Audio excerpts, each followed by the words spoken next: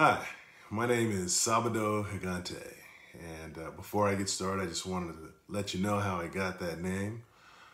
I'm recently retired.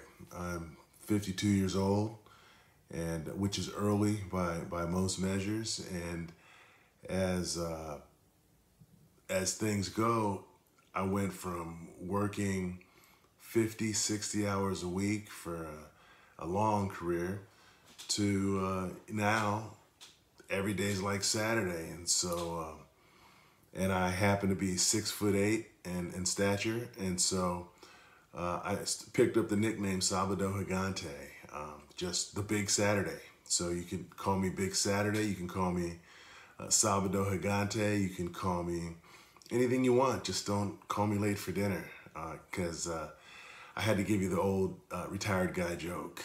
But yeah, just a little bit about me. I grew up in a neighborhood that, back in the 80s, that was riddled with drugs and gangs. And, you really had to learn how to navigate to get through there safe. And my career days when I was in high school really consisted of an Army recruiter trying to recruit us, or the police telling us not to go to jail, say no to drugs, stay out of jail, those types of things. And so it was really there wasn't a lot of promise. There's a lot of what you can't do and what you can do. But fortunately, being 6'8", I had the beauty of playing basketball. And so I figured my way out of the hood, as they say, was for me to make it to the NBA. But as things go, I got hurt, and that didn't work out. But fortunately, enough people saw my ability, and I went to a junior college and got hurt again. And so I knew that wasn't going to work for me in the long term, but I decided, since I was already there, I'd go ahead and finish school. I was not a studious kid. I hated school, but when I was a kid, my father told me I either had to pay rent or I had to go to school. So I went to school so I can get a nice job and go party all the time and do what I needed to do. But from that point, when I was in school, one of the things that I enjoyed most was giving people advice. I was just talking to a buddy of mine the other day, and one of the things we talked about was the time that we would put tent cards on the table in the cafeteria and say open. And so what would happen is people would come up, and for us it was the girls. They'd come up and they'd want advice, and we'd give them advice, and we made a bunch of friends doing that. It was absolutely phenomenal. So but once I finished school, I didn't know what I was going to do. My singular focus was making it out of the hood, and I finished school, didn't know what I was going to do. And on about my 22nd birthday, a friend of mine gave me a book. And one of the things it talked about in that book was, everybody having a personal mission statement. And so my personal mission statement is to uplift the human condition in any way that I can. I'm not incredibly talented. I'm not a talented musician. I got hurt playing basketball. I take my hand in playing golf, and I don't know, I'm okay at that, but I'm not going to make any money doing it. But one of the things I've been able to do is, I've been able to solve problems, and I'm able to work with people, and that worked out pretty good for me. And so, so I found a career that allowed me to really develop value by giving solid advice. But one of the things I will tell you is that there were a lot of people that looked at people like me and said, "I'm not going to take advice from you." And they would tell me things that, different people were upset that I was at certain tables and sitting in certain meetings and things like that, for a lot of different reasons. And some of those might have just been, my own personality. And, we all have our quirks and our own idiosyncrasies and so on. But the reason I lasted was because I was able to really give good advice. And, one of the downsides of that is I let my ambition, I think, really get the best of me in some ways, and that was an impact on on my family at the time.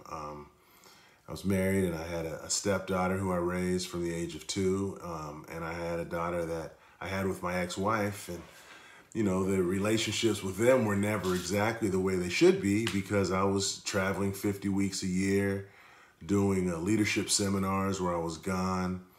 I'm sorry, not 50 weeks, 40 weeks a year, and I was gone doing 3-day seminars, and people at the end of the seminars would come back and tell me how much what I did was life-changing for them.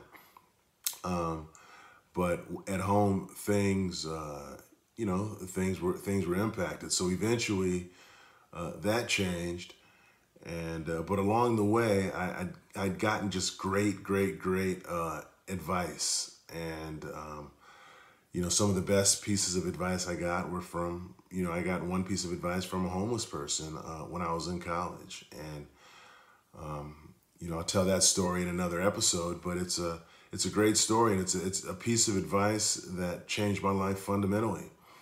But some of the advice, the same person that gave me the book the first time gave me another book that talked about finances and the importance of saving money and things like that. And so I was able to take that advice and found myself in position, and I was been fortunate enough to work myself in the position of being able to retire.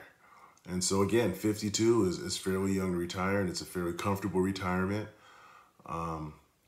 And so I think in terms of uplifting the human condition and meeting my own mission, I'm just really looking to pay it forward. And so, and this is my way of, this channel is really a way of giving me back, of me giving back. And so I think the best way to do this, at least initially, is I plan on coming on here weekly, just talking to you and hoping to hear questions. And I would ask that, if you have questions about things that go on in life, and I have a whole host of things in the description that I think will give you an idea of some of the things that I have deep perspective on, and those other things that I don't.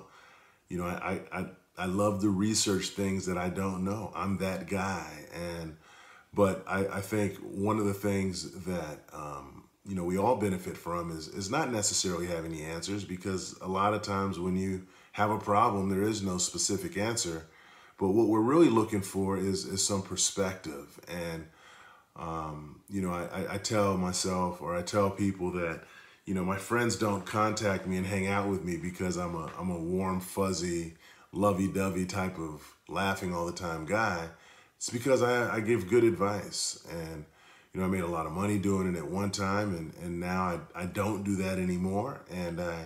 But I love giving advice. It's the one thing that I do, my one contribution to the world.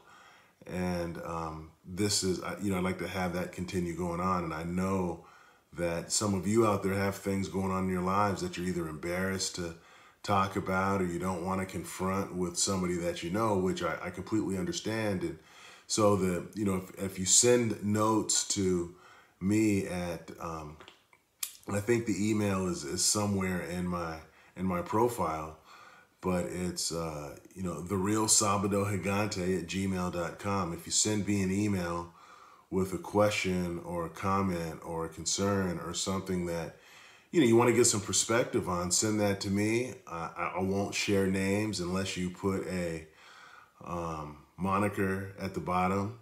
I could use that and share that so it identifies you.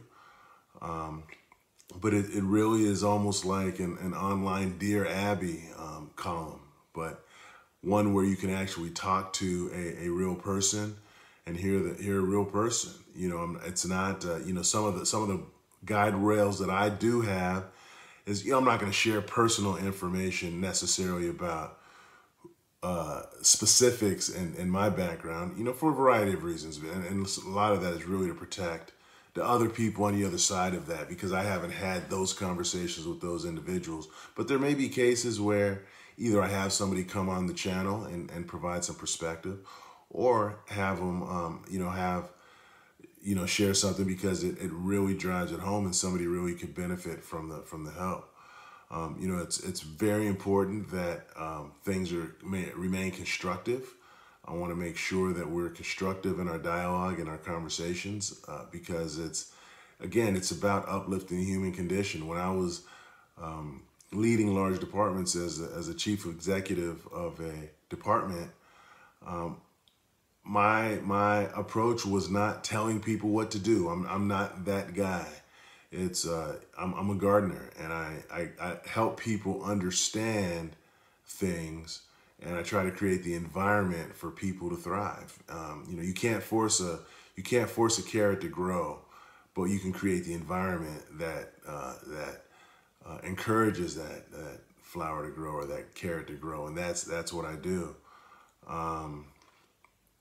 It's but I want to start off with content, perhaps once a week. I haven't figured out the specific day of the week. I don't even know if anybody is going to see the channel in the first couple of weeks. But I want to make sure that if something comes into me, then I want to make sure that that's answered and that there's an opportunity. Because if one person is able to take something that I was able to share with them and it helps them live a better existence, then I've really moved forward and trying to meet my mission, and the world is a little bit better place because you're feeling a little bit better or a little bit more empowered to deal with a situation. But ultimately it just comes down to I'm a guy that's been through a lot of stuff, some family stuff,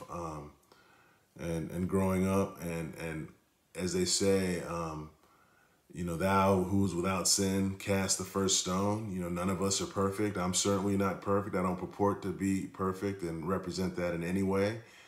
But I've been able to take those and learn from those situations as well as take the advice. And so I do look forward to hearing from you. Please like and subscribe, and so you could get the benefit of other people's experiences. And this is new to me, so over time it's really going to be you talking to me and just normal people having normal conversation about normal things, or real people talking about real circumstances and dealing with real things. So have a good night. I look forward to seeing you next week.